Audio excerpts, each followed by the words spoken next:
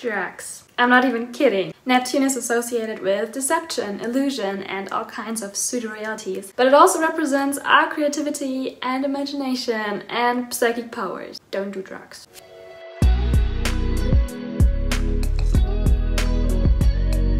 Hi guys and welcome back to my channel. If you're new here, my name is Elena and today we'll go into the third part of my Astrology 101 series. The first and second part are already up on my channel and I will link the playlist here for you.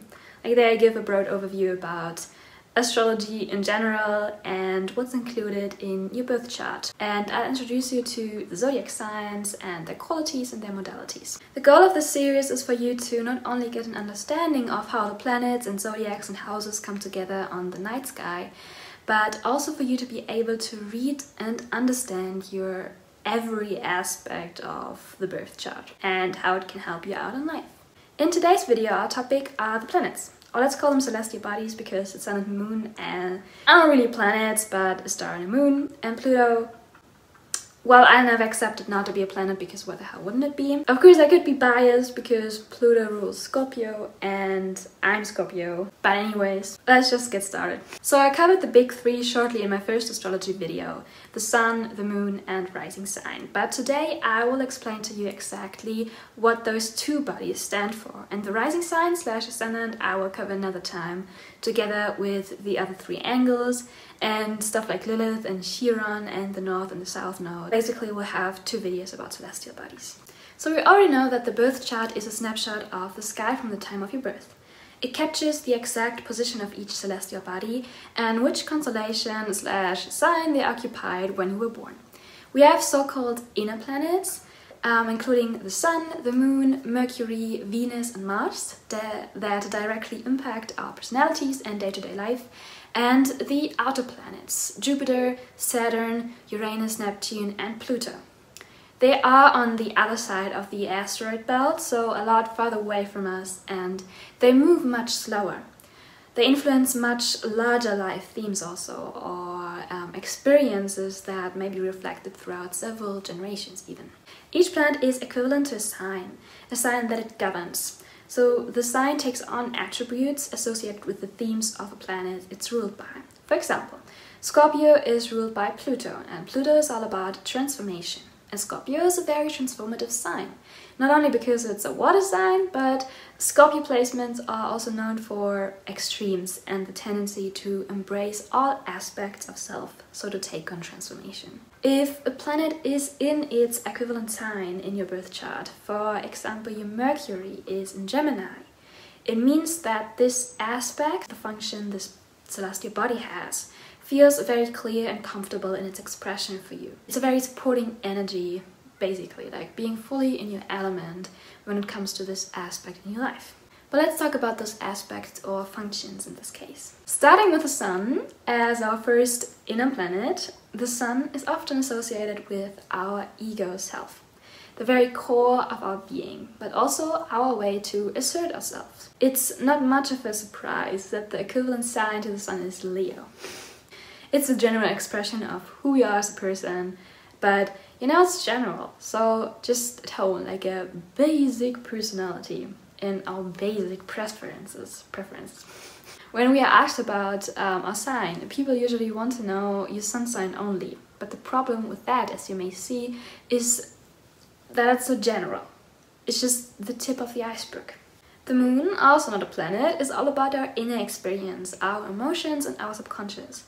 You could say it influences the way we feel.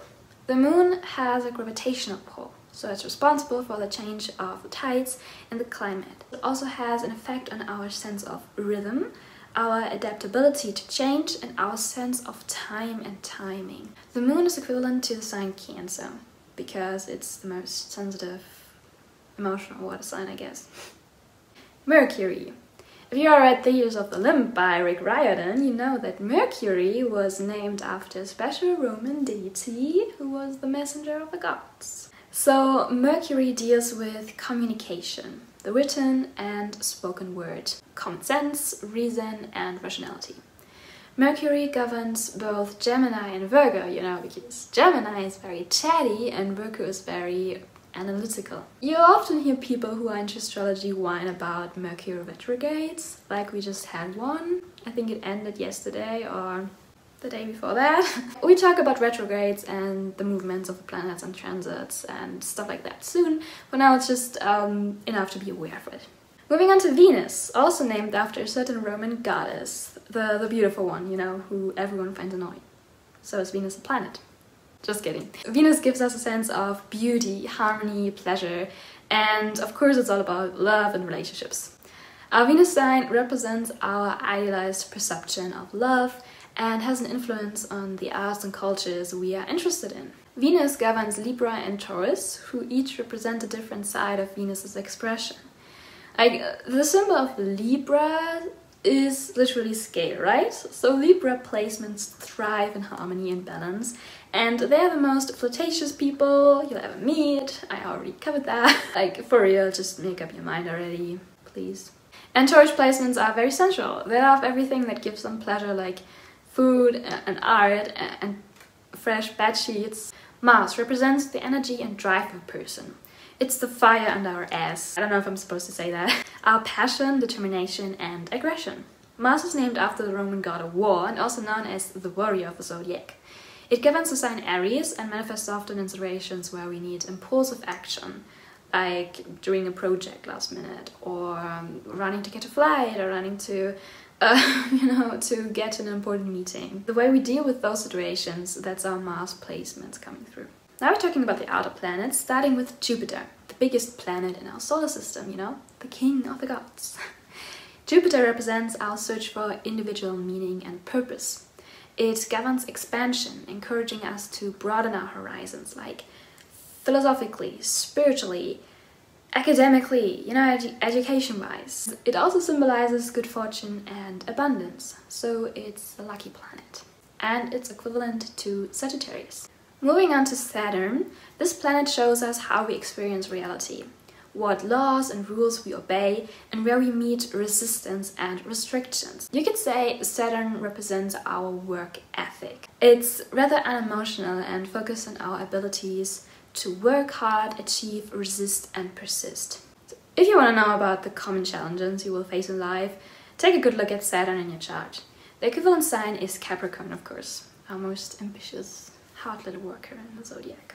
Uranus. Uranus is a bit unusual, you know? It was the first planet discovered by a telescope and the only one named after a Greek deity and not a Roman one. And as such, Uranus tells us a lot about our intuition, inspiration, and insight. Our openness to everything new and unknown. And naturally, Uranus rules Aquarius, who is also always wanting to be the odd one out, no pun intended, and loves to rebel.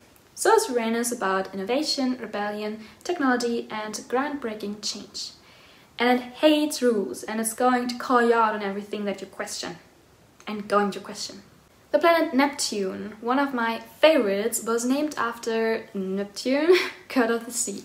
Quite fittingly, it's all about the magical vastness of the spiritual unknown, the intersection between fantasy and reality, basically. Drugs. Like, I'm not even kidding. Neptune is associated with deception, illusion, and all kinds of pseudo-realities, but it also represents our creativity and imagination and our psychic powers. Don't do drugs. See, the thing about Neptune is that it can give us insight into the greatest and most colorful aspects of mind and existence itself, but it can turn into a form of delusion and escapism very quickly. The sign equivalent to Neptune is Pisces. And last but not least, Pluto. Pluto represents our take on power in every form, personal and non-personal.